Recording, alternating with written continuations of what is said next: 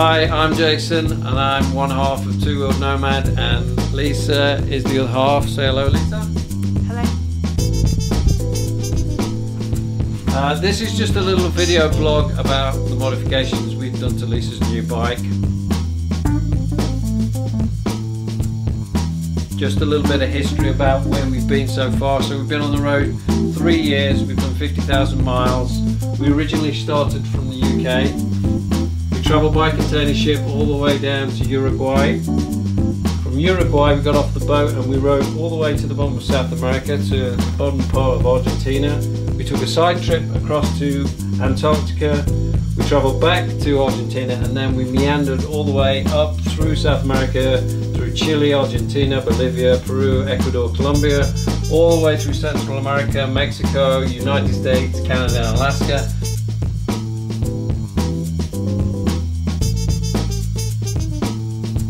We arrived in Prudhoe Bay last year, which is basically it's the northernmost road. So it's the furthest you can travel by road in Alaska. So we got to the very top, we turned around, came back down again, and now we are in Alberta for the winter.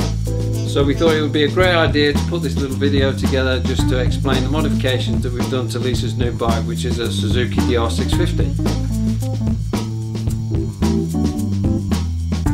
So this is Lisa's Suzuki DR650.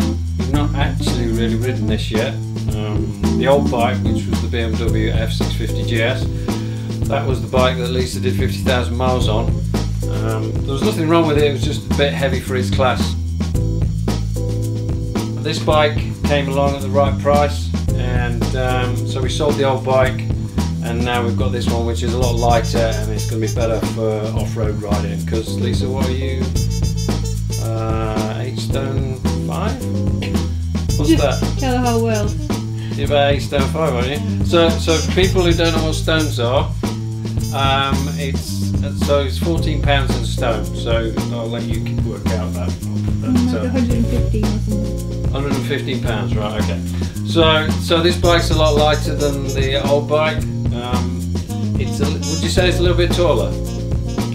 Yes, remarkably taller. Right, okay, but because it's a little bit lighter, then that's the trade-off. It's got better ground clearance than the old bike.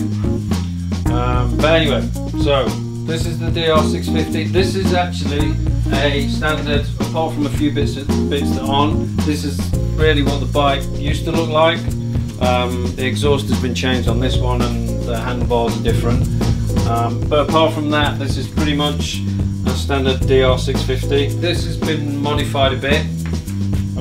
Some of it is really, I feel, essential, other bits aren't so. But we'll start at the front. So starting at the front. So the mudguard is not a standard mudguard or a fender.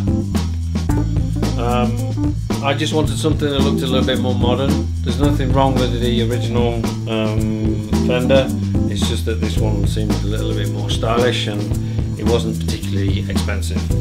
So underneath the fender bag, which carries our inner tube for this bike, is, I don't know whether you can see, there's a little piece of metal here that actually gives strength to the mudguard, so it can carry this bag, carry the weight. Next is I've got these, they're called seal skins. They're actually just like neoprene socks. They just protect the fork tubes from stone chips and they save the fork seals. So we did find on the old bike that we were getting a lot of stone chips on the tubes, and I think that was causing premature wear on the fork seals. So on this bike we've put these neoprene socks on. Next is the brake hose. I've changed this to a metal braided hose, which is going to give the brake more power and going to make it more responsive. This bike doesn't normally come with a screen. I added an aftermarket screen and it does a surprisingly good job of keeping the wind off you, considering how small it is.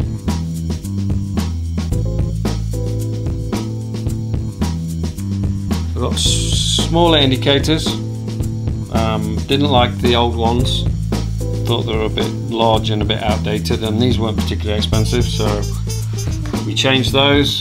Handguards definitely are a must to protect the clutch lever and the brake lever.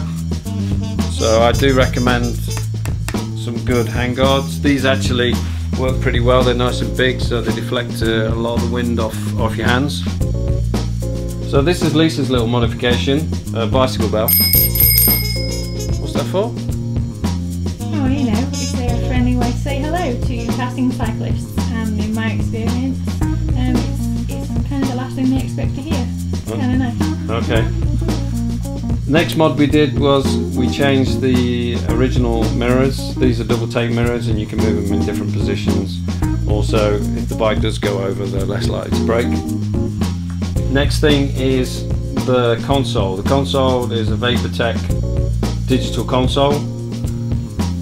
I changed this out because I didn't want the old analog display. This one also has a rev counter on it, temperature sensor on it,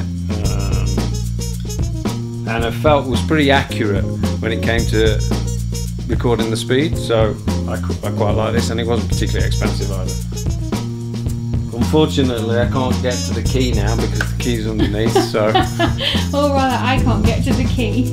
Not with them. So with the console being where it is, I'm going to have to do something by changing out the ignition barrel and maybe putting it somewhere here. It'd be really helpful, thanks, to be able to get to the key.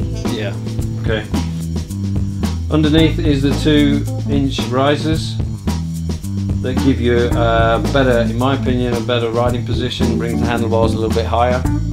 The handlebar has been changed to a fatter, stronger bar. So the tank's not a standard tank. This is a 17-litre service tank. I don't know whether you can see, but you can see the level of the gas here. Handy. Which is handy. So, function over design in this case. I prefer a black tank, but this makes more sense. I prefer the clear one. Okay, well, good. So the seat has been modified. This is the original seat, but it's had extra foam added to it, and it's been recovered. It's super comfy, nice and wide. Who made that? It was made by a woman called Andrea in Calgary. I can't tell you any more than that, because I don't know. So another essential is the belly pan. This came with the bike. Also these covers, which are made out of, I believe, stainless steel. They protect not just this side, but there's one on the other side as well. This came with the bike. This is basically it's a Warp 9 gear shifter with a collapsible toe piece. I don't know whether you need it. I suppose it's nice to have, but it's not essential in my opinion. The foot pegs, they're great. They're nice and wide, nice and grippy. These are actually lowered foot pegs, which makes the riding position a lot better. The bike came with an aftermarket shock. It's a Cogent dynamic shock. It's quite a basic one, but it's hopefully better than the original. In the front, which I forgot to mention, the forks have got progressive springs in, so that's stiffened up the front end a little bit. What we did do to the shock was we put in some lowering links, which brought the seat down a little bit. We also lowered the forks a little bit by 1 inch so Lisa could actually get her feet on the ground. So this bike actually has been lowered a little bit. So this has been changed. The back of the bike, this tailpiece, I didn't like the original tailpiece. I thought it was particularly ugly. It wasn't a lot of cash, so I changed this out. Got rid of quite a bit of weight as well. It's got a little LED light at the back. On top is the rack that I modified. Originally it was a lot higher. I cut it down, re-welded it to the grab rails, painted it black. What are these, Lise? Oh, I'm just accessorising there with my 2 guardian bells, which apparently ward away the evil spirits for every time you ride a motorcycle. Why are you talking like that?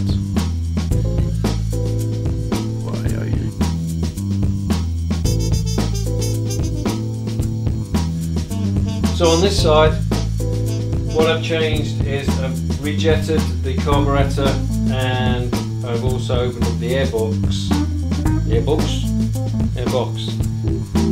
and I've changed out the can at the back, which has allowed it to breathe better. So hopefully we're going to get a little bit more power, and we're not going to sacrifice too much on the fuel consumption.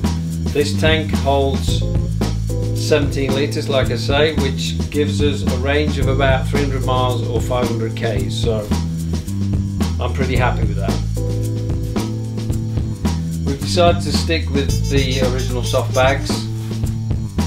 We found these really good. We prefer them to the hard boxes. They're a little bit more forgiving in a crash.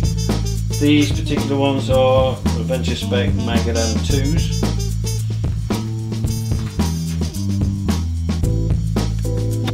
On the front, we've not really tried these out yet, but I really like the concept of having bags up front. It transfers some of the weight to the front, which I like.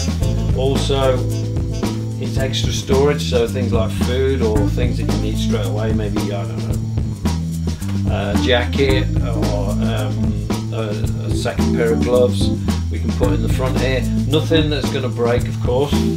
And also we like the fact that they protect your legs against the weather. So this, the added bonus to this, for these bags, is that they give you a certain amount of weather protection. I hope you enjoyed it. This is the end of our little tour around Lisa's bike. If you'd like to follow us, you can follow us on www.twowheelednomad.com. Until next time, see you later.